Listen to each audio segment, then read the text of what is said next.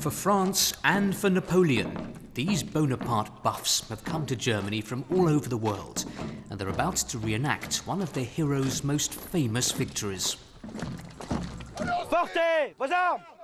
The soldiers here might not be as disciplined as Napoleon's army 200 years ago. Then again, they know history is on their side and that they will defeat the Prussians at the Battle of Jena. Everything's been made to look as realistic as possible.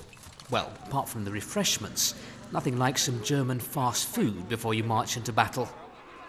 What makes this encounter such a key event in history is that it was part of Napoleon's grand plan to unite Europe, long before Brussels ever tried. The goal that Napoleon wanted to do at one time is to unite Europe under a certain code of law. And basically, it took a little bit more time for Europeans to understand it. Well, they seem to now.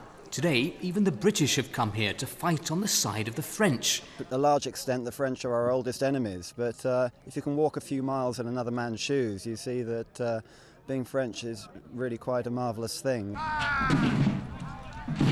More than 30,000 soldiers were killed in the first Battle of Jena.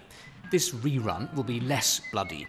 Physical contact is banned, and all the participants know in advance whether they're allowed to survive or whether they have to pretend to die.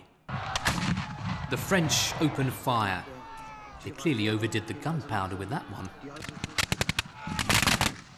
When the smoke clears, the Battle of Jena is raging.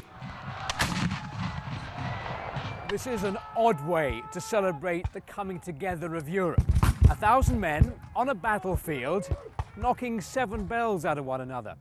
But to these reenactors, Napoleon's victory in the Battle of Jena 200 years ago marks the first distant step towards a united Europe. Napoleon's troops are in control, the Prussians in trouble. Hats in the air means the French have won, again. Long live the Emperor. It was one of the greatest experiences of my life to be here on the battlefield at Jena 200 years after the actual battle was fought and to portray the great man himself, Napoleon Bonaparte. But even Napoleon couldn't bring about a united Europe. He had to leave that Herculean task to the EU.